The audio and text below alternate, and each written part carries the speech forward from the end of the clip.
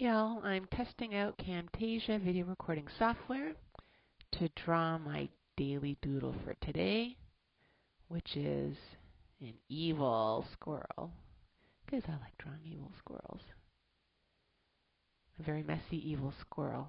If I want to see how large this file ends up being. Boy, I really can't talk and draw at the same time. And let's try adding some color underneath there. Oops. Sorry. I'm going to choose brown, brownie, orange. Oh, that's not orange. Oh, I see, it's brown. Never mind. I'm just learning how to use the software, which is Photoshop CS5.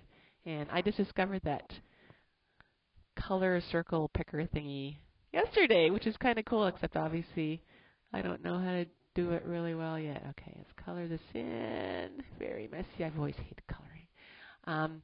And let's choose another color to add to it. Woohoo!